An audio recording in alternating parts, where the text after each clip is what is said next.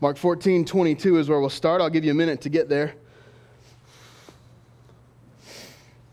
You may have noticed today on our table up here is a little different than usual. We're going to be taking the Lord's Supper at the end of our sermon today.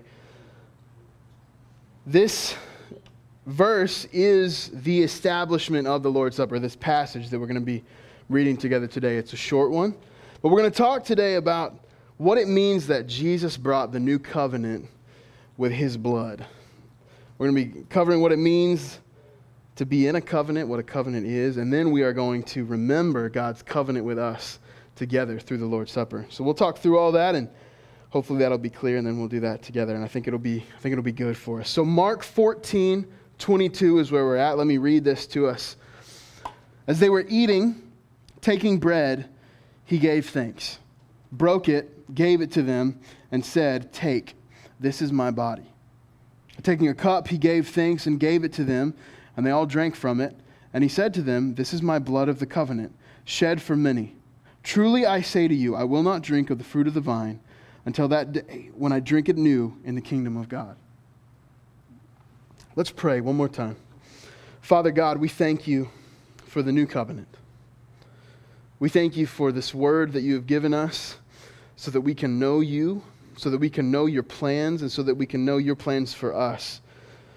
Lord, I pray that you would help me today as I teach this word, as we learn and remember the gospel together. Lord, I ask that you would speak through me, because this is your thing.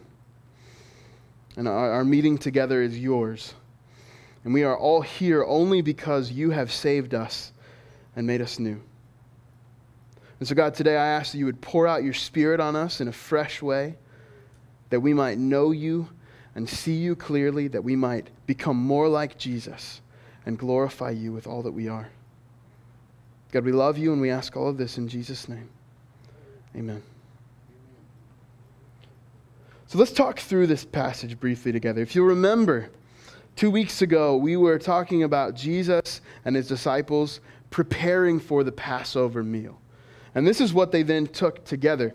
They would do the Passover every year as Jewish people. And if you remember, the Passover was a celebration that God had saved his people Israel out of slavery. They were enslaved in Egypt for 400 years, and God set them free from that. And he did that through the plagues. But the last plague was the death of every firstborn son. And God wanted to spare his people from that. And so he said, okay, look, if you put blood on the doorpost of your door, the blood of a lamb with a hyssop branch, then when this angel of death comes to punish Egypt and to remind Pharaoh who I am, then he will pass over your houses and your children will be safe. And so they did this. And he said, when you do this, remember me, the Lord your God, who is rescuing you now from Egypt. And he said, then you're going to do this every year forever. And this was the Passover celebration. They would kill a lamb, the Passover lamb. It had to be spotless. It had to have no blemishes. It had to be a perfect lamb. And they would kill that lamb and they would eat it. And they would sacrifice it to God and then they would eat it.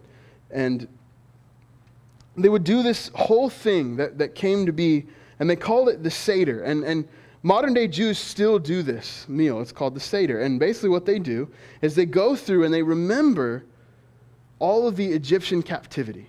And they remember all of the things that were terrible in Egypt and all the things that God had rescued them from. And what they would do is they would have these cups of wine. Now their wine was a little different than ours. Our modern day wine is just straight up. They would water it down a little bit because they would be sharing it with the kids as well. And so everybody would take a sip from the first cup. And that cup was to remember the torment of Egypt, to remember that slavery. And then they would do a second cup. And that was to remember the blood. Or excuse me, that was to remember the slavery. The first was to remember the captivity, and then the slavery, and then the third was to remember the blood of the lamb.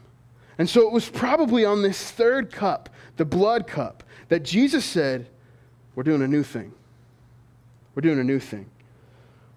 And so that's where we are. And so it says, as they were eating, he took bread, right? And they would have had lots of bread. And it would have been particularly unleavened bread. I forgot to mention that because they would have been doing the feast of unleavened bread. And they did that because when they left Egypt, they didn't even have time to let the bread rise. That was the idea. And so they had the bread, and it wasn't risen yet. And they would prepare that every year as a remembrance that God had rescued them. So they had the unleavened bread. Jesus took it, broke it, and passed it out and said, "Take, eat, this is my body. This is my body." Now they were probably looking at him like, "Jesus, what are you talking about? This is bread. This is bread." And then he took a cup and he gave thanks for it and he gave it to them and he said, "This is my blood of the new covenant, shed for many. Truly I say to you, I will not drink of the fruit of the vine till that day when I drink it new in the kingdom of God." So he gives them the bread, says, "This is my body." He gives them the cup, probably, like I said, that third cup, and said, "This is my blood of the covenant, shed for many." Now, Mark is notorious for giving us very simple and short stories. Luke has tons more detail. Matthew adds a little more detail, but Mark's stories are very short and to the point. Luke adds a little more detail to this story in particular, Matthew does, and when Matthew records this story, he includes Jesus as saying, "This is my blood of the new covenant, shed for the forgiveness of sins." So he adds that important little comment there. Now, the idea would have been pretty obvious, I think, to the disciples there. When they were drinking this and Jesus said, "This is my blood of the covenant," they were like, "Oh, something bigger is happening here." Because he probably did explain it like Matthew recorded as well. But here's why it's important that Matthew includes this shed for the forgiveness of sins, is because that is one of the only times in the Gospels that Jesus explicitly says, "My blood is being shed for the forgiveness of sins." And in fact, that is the most important thing that Jesus did. That was his mission on the earth. He healed, yeah, he cast out demons, yeah, he did miracles, but that's not why he came. He came to die for sins. And that is ultimately what he did. And so when he established this, he established it as a remembrance of what was about to occur. And I think it's fascinating because God did the same thing with the Passover. The Passover was not established after the fact.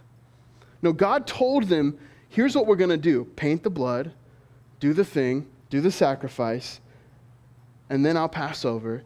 And then next year and forever on, you're going to do this as a remembrance of what's about to happen. And so Jesus does the same thing and says, here we go, do this, and remember it coming forward. Now again, in Mark, he doesn't say remember it, but in Luke, he does. In Luke, he says, as often as you do this, remember me. Remember me. And so that's what we're going to do here today, here in a little bit. We're going to remember him. Now before we move on, just briefly, I wanted to say, we'll talk about that after. What the Lord's Supper is. First, I want to talk about what a covenant even is. Because Jesus says, this is my blood of the covenant, shed for many. What is a covenant in the Bible? The truth is that a covenant is one of the most important concepts that overarches the whole entire Scripture. It starts in the very beginning, truthfully, with Adam. And we'll walk through that. So here's a covenant. A covenant is an irrevocable commitment made between two parties that involve mutual obligations, usually sealed with blood. That's what a covenant was.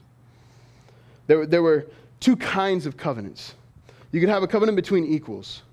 This is what we see with like Jonathan and David.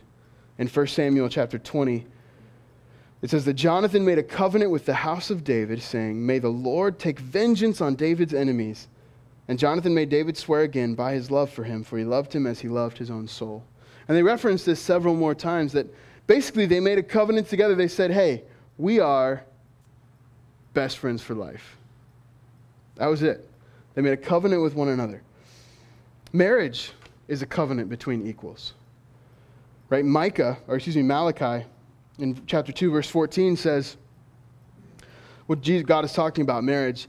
But you say, why does he not? Because the Lord was witness between you and your wife of your youth, to whom you have been faithless, though she is your companion and your wife by covenant. Your wife by covenant. That's the part I want you to see there. Your wife by covenant. Marriage is a covenant between two equals.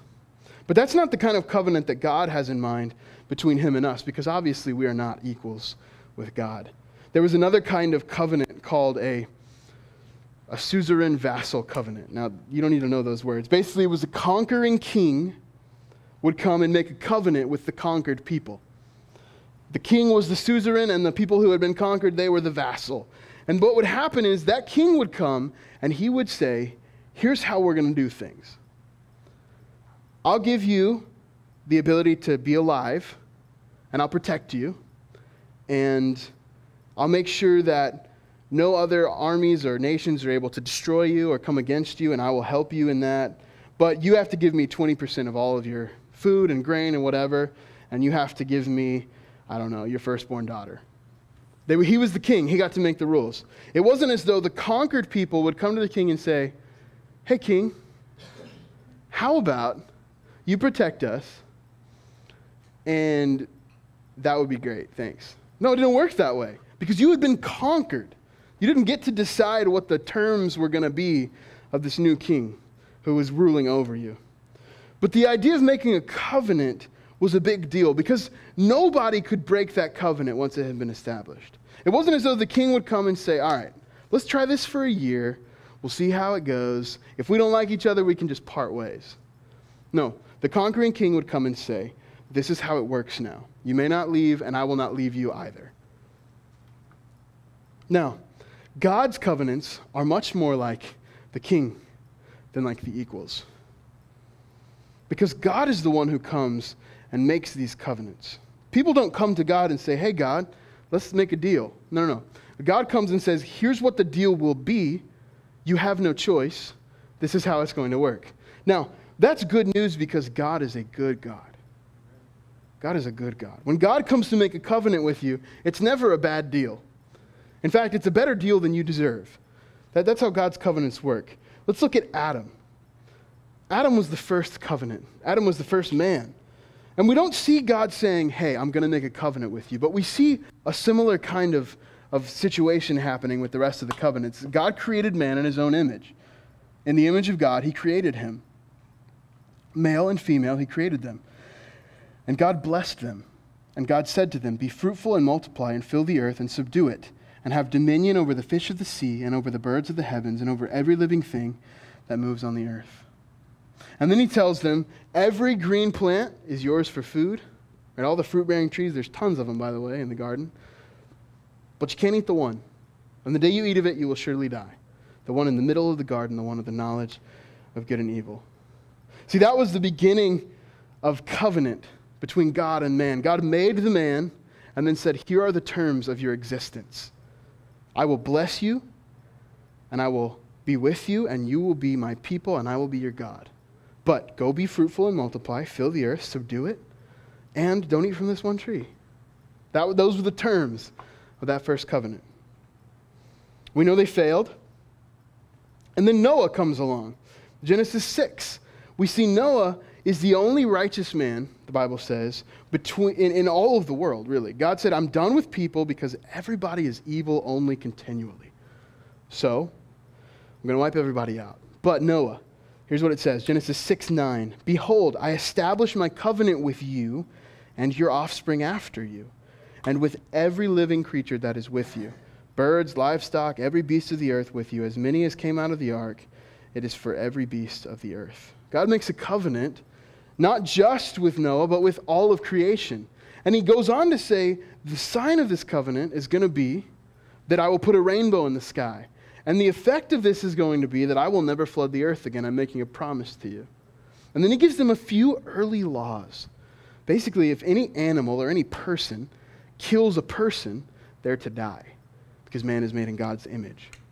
So that's an addition sort of to the covenant. So the be fruitful and multiply is still in place. But now God adds with Noah, now you can't kill people either. I shouldn't have had to say that, but this is what I'm having to say now. Don't kill people, because people are made in God's image. So the covenants are continuous. The covenant, in the Old Testament is continuous. It's an additive kind of thing. We're going to point this out as we go. It's adding on. God doesn't come and say, let's undo the thing with Adam. He says, let's add to the thing with Adam. Let's add to the thing with Noah. So now we come to Abraham. And Abraham is the next covenant that we see. In Genesis 15, God comes to Abraham and he says, "Fear not, Abraham. I'm your shield, your reward shall be very great." But Abram said, "O Lord God, what will you give me? For I continue to be childless, and the heir of my house is Eliezer of Damascus," just some governor. And he said, "Behold, you've given me no offspring, and a member of my household will be my heir." And behold, the word of the Lord came to him. "He won't be your heir. You will have a son." He brought him outside, and he said, "Look toward heaven and number the stars." Now, this is cool because when we look up at the sky, we can literally number the stars, because in Azle you can see about 15 stars. If you go further into the city, you can see about 0 stars. But the further away you get from light and light pollution, the stars get really crazy. You start to see thousands and millions of stars. In fact, the sky before we had light bulbs was probably pretty breathtaking. And God told him, number the stars, and that's going to be how many offspring you have. See, this is the beginning of this covenant. Now, for the first time, God is going to call it a covenant. And what he does with Abraham, he says, "All right, Abraham," or Abram at the time, "go and get some animals." And he goes and gets some very specific animals. A bird, a heifer, a female goat, a ram, 3 years old, a turtle dove, and a young pigeon. And then this gets weird. He says, cut them in half and lay them opposite of one another. Right? I said at the beginning, a covenant is usually sealed with blood. And Noah sacrificed to God, and Abraham does this very specific ceremony that would have been common of making a covenant between a king and a conquered people. And he falls asleep, and it says that God passes between the pieces of the animals and roasts them as fire. And so God confirms this covenant with Abraham. And the covenant was, you'll have offspring, and I will make you a great nation. And that continues with Isaac, his son, whom God gives him, and Jacob, who then becomes Israel, who becomes the people of Israel. And then the people of Israel get captured into captivity in Egypt. And then God brings them out, and he brings them to Mount Sinai, which is in the wilderness of Israel. And he comes down on the mountain, and he speaks directly to the people and gives them the 10 Commandments. And they told Moses, that was too scary. Please don't ever let God do that again. And so God says, okay. And Moses says, okay. And so Moses goes up on the mountain to meet with God. And there God writes with his own finger the 10 Commandments. And therefore he expands the covenant to include these new commands, these new obligations for his people. But he also increases the promises. He says, now not only are you going to be a great people, but you're going to be a great nation, and you're going to have a land which I have set out for you, the promised land, which was Canaan. And he told Abraham that way back, but he really confirms it here with God's people on Mount Sinai. And that's when the law comes in, right? So again, all this is one big, long covenant. It's a big commitment between God and his people. And God says, you do these things and I will bless you. Don't do these things and I won't curse you. And vice versa. If you don't do the good things, I'm not going to bless you. And if you do the bad things, I'm going to curse you. And so they fail repeatedly. And then David gets another part of the covenant, an increase of the covenant, because God was supposed to be the king over Israel. But they failed, and they disregarded God, and then they asked for a king. And remember, God put Saul on the throne, and Saul was horrifying, and he was a terrible king. And so David comes after him, and he is this great king. And God says, look, David, you're going to be the symbol of all of what I want my kingdom to actually be. And he promises him through the prophet Nathan in 2 Samuel chapter 7. He says, my steadfast love will not depart from Israel. Will not depart from Israel's king, as I took it from Saul, whom I put away from before you. And your house and your kingdom shall be made sure forever before me, and your throne will be established forever. So God is increasing the covenant. And like I said, the covenant continues all the way. It's not new covenants. They don't change. They're just additions to the old covenant. But the problem is, human sinfulness meant that the covenant could never really be completed and fulfilled. God chose the people that he chose because he loved them, not because they were good. And they were never good, and they never did what God told them to do. God carried his end of the bargain. He made them a great nation. He multiplied them into the millions. He brought them into Canaan, gave them the promised land like he promised he would do, and they never obeyed God fully. And so there was a new covenant that was promised. As they're getting ready to go into Babylon, into captivity again, because of their many failings, God is holding up again his end of the covenant. I told you, if you don't do these things, and if you do these evil things, I'm going to curse you. Babylon is now coming to curse you. I'm holding up my end of the bargain. But Hosea promises a new covenant. Look, therefore I will allure her, bring her into the wilderness, and speak tenderly to her. God, speaking of Israel. But there I will give her vineyards, and make the valley of Acre a door of hope. And there she shall answer as in the days of her youth, as at the time when she came out of the land of Egypt. And in that day, declares the Lord, you will call me my husband, and no longer will you call me Baal, for I will remove the names of all the false gods from your mouth, and they will be remembered by my name no more. And I will make for them a covenant on that day with the beasts of the field, the birds of the heavens, and the creeping things of the ground, and I will abolish the bow and the sword and all the weapons of war from the land. And I will make you lie down in safety. And I will betroth you to me forever. I will betroth you to me in righteousness and in justice, in steadfastness, love, and mercy. I will betroth you to me in faithfulness, and you shall know the Lord. And then Jeremiah promises something very similar. In chapter 31, verse 31, he says, behold, the days are coming, declares the Lord, when I will make a new covenant with the house of Israel and the house of Judah, not like the one that I made with their fathers on the day when I took them by the hand to bring them out of the land of Egypt. My covenant that they broke, though I was their husband, declares the Lord. For this is the covenant that I will make with the house of Israel after those days. I will put my law within them. I will write it on their hearts, and I will be their God, and they will be my people. And no longer shall each one teach his neighbor and each his brother, saying, know the Lord, for they shall all know me. From the least of them to the greatest, declares the Lord. For I will forgive their iniquity, and I will remember their sin no more. See, this is the promise of a new covenant. God says, we're going to get rid of the old, although we can't just abolish it. The old is going to be somehow done away with, and we're going to replace it with a new one. Something better is going to be coming.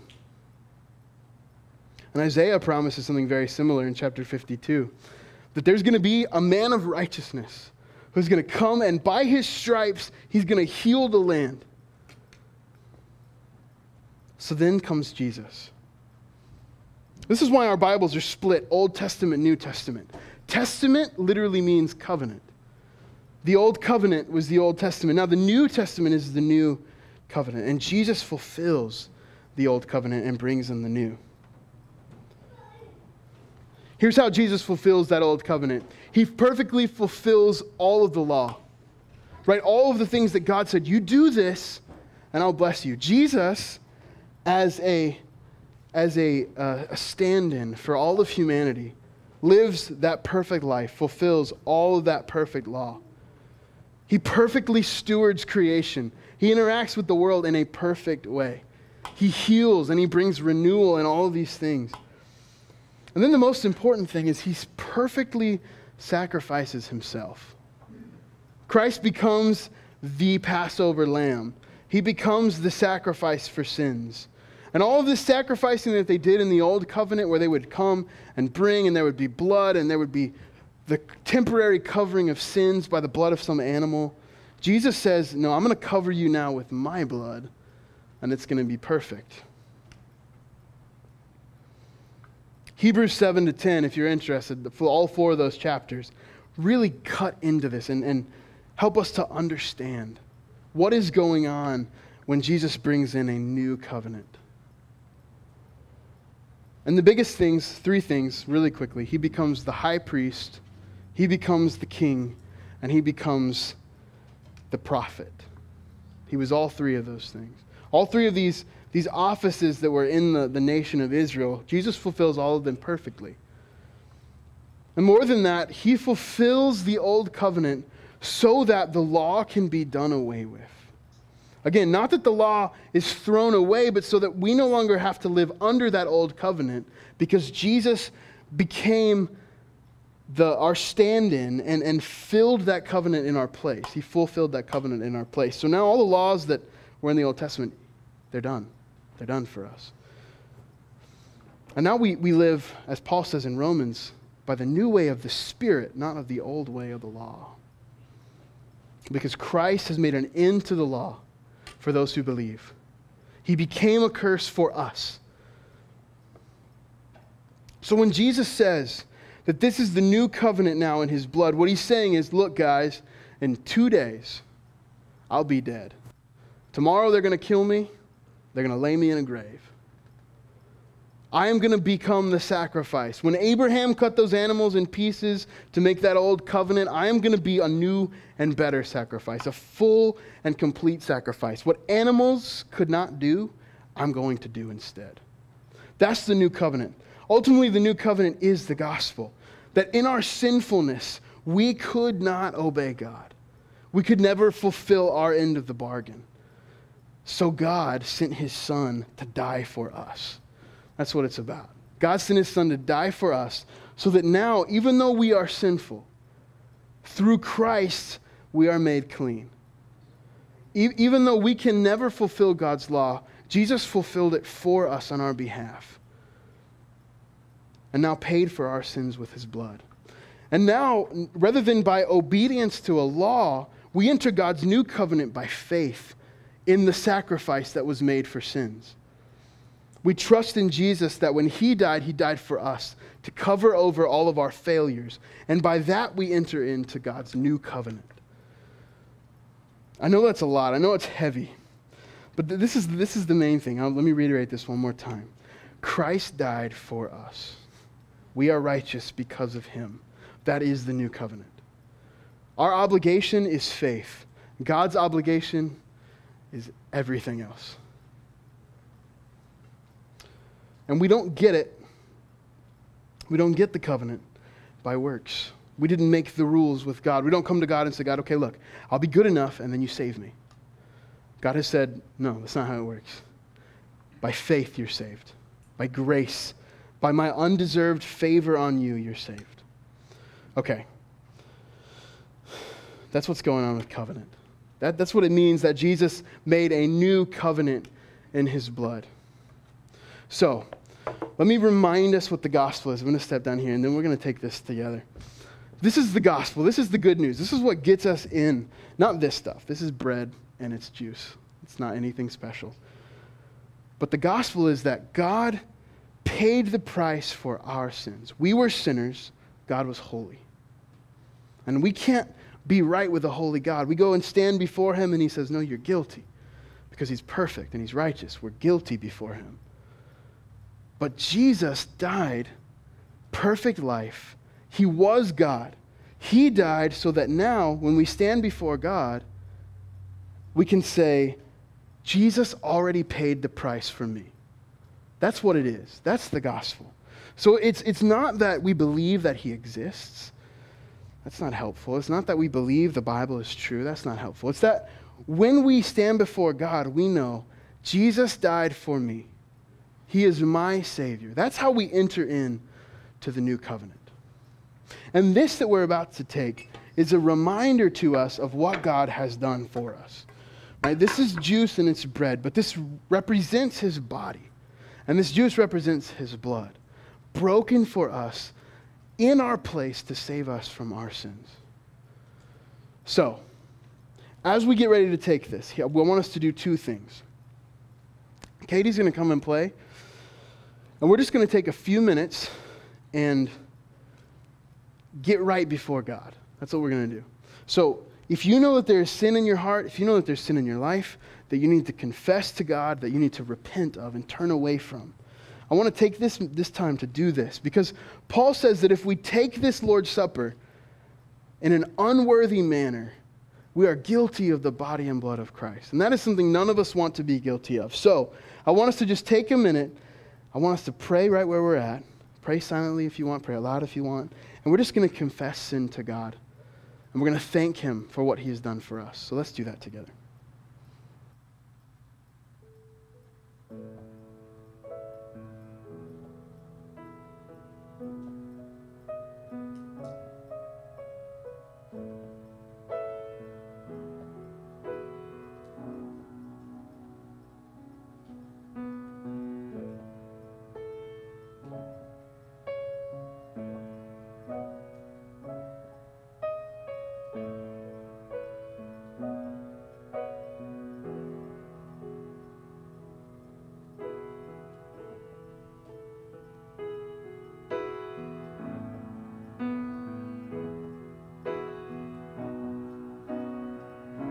God, we are sinful people.